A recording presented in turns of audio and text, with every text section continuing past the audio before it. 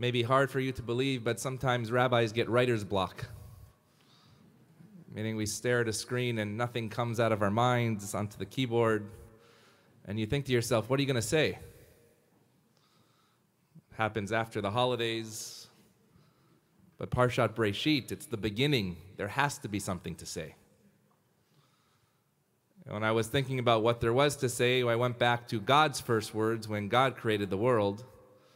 And in Pirkei Avot, in the Mishnah, it tells us that there were Eser Ma'amarot, that God created the heavens and the earth with 10 utterances the world came into being.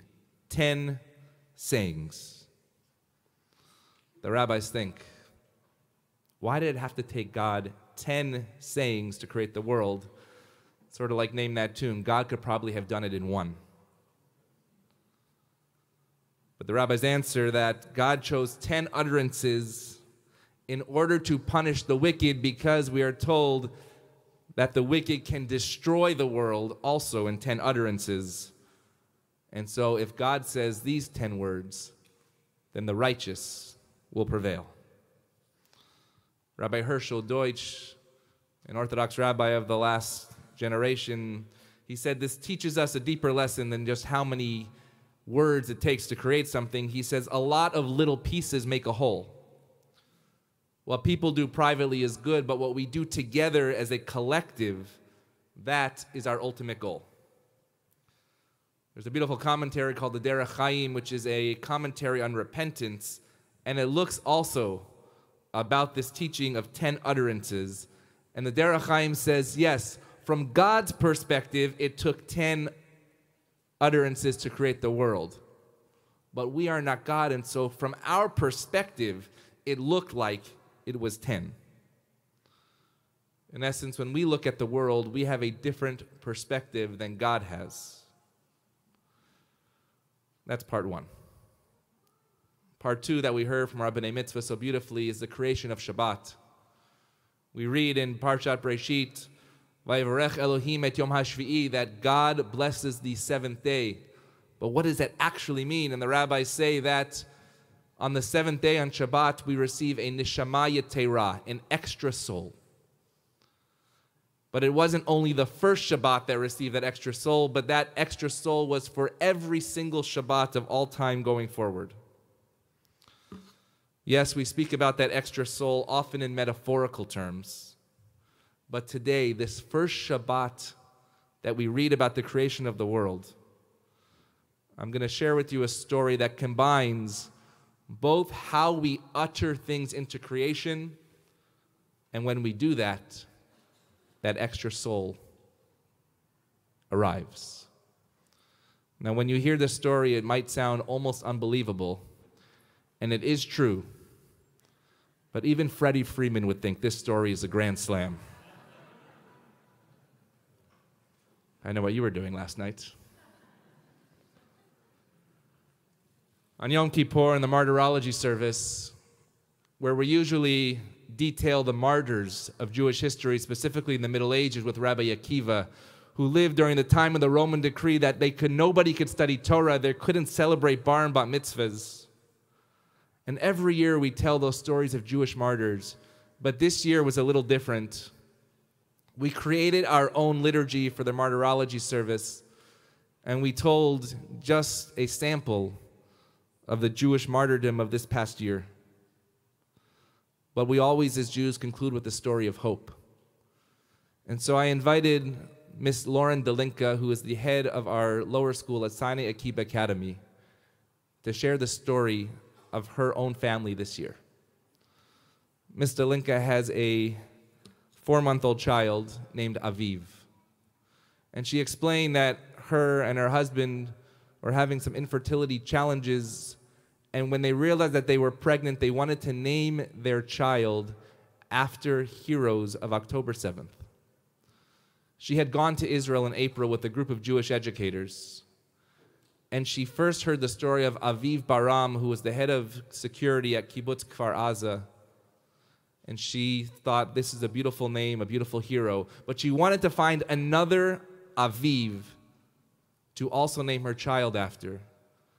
And so she read the story of Aviv Eliyahu, It was just an article in the Times of Israel, just one article about this 38-year-old man, and he was the chief of security at the Nova Festival. And she came back, and at the Brit Milah in Barad Hall, she told the story of naming her child Aviv. And I said, you have to utter those words again. And so she came on this bima on Yom Kippur and shared that story.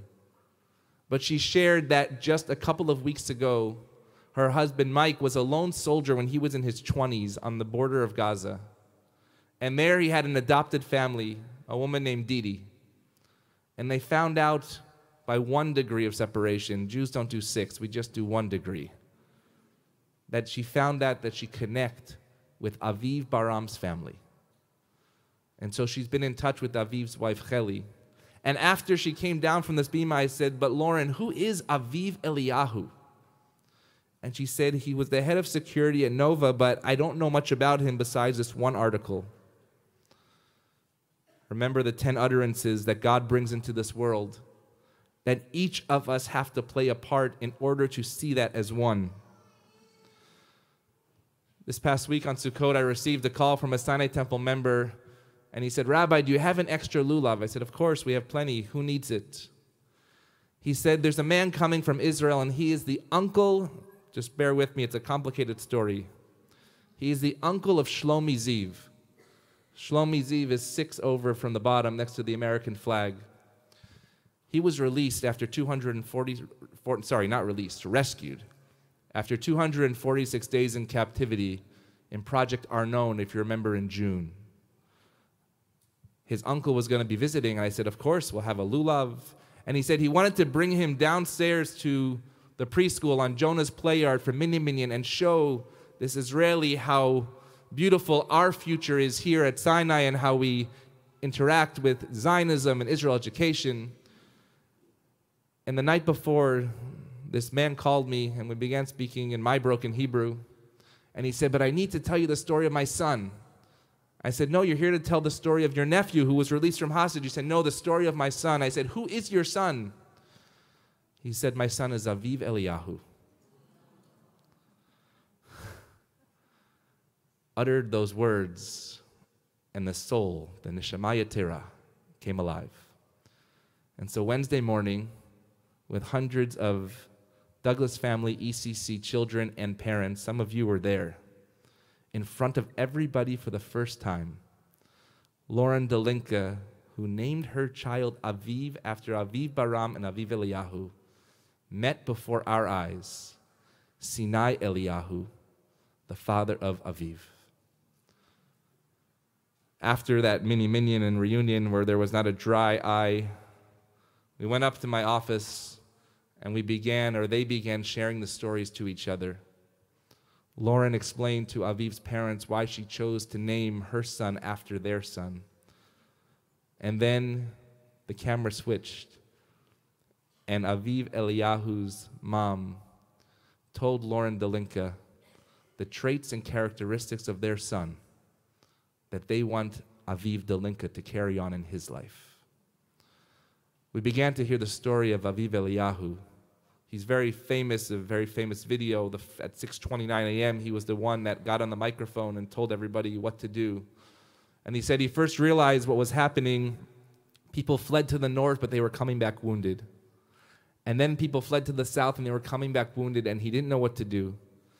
And instead, he said these words, Lechu lekivun hashemesh. Go towards the direction of the light. Go towards the direction of the sun. And because he said that, thousands of people fled that way, and he saved their lives that day. When his father told us this, and this is a picture of Aviv with those words that he saved people's lives with, Lechu lekivun hashemesh. All I could think about were those 10 utterances of God, because the first thing that God utters in our Parsha Breshit, Yehi Or, let there be light. Let there be light. It's Parshat Breshit. Each of us individually, but most importantly as a collective, we have a chance to create a new world again. Remember, God did not do that in one word, but God did it in 10 words. We must keep speaking, we must keep sharing, we must keep living. For each of our utterances and words matter so that one day we will create the ultimate Shabbat, that not the one day of the week will have the Neshama Yetera, that extra soul, but that extra soul will be with us every single day of our lives. Yes, the world was created in 10 utterances, but we're known as an Am Echad and Lev Echad. We are one nation with one heart. And so this Shabbat of Breshit, where we get to choose the world that we live in, let us fill the world with light. Let us say those words of Aviv Eliyahu, Lechu Lekivun Hashemesh. In the year ahead, may we go towards the direction of the sun. Shabbat Shalom.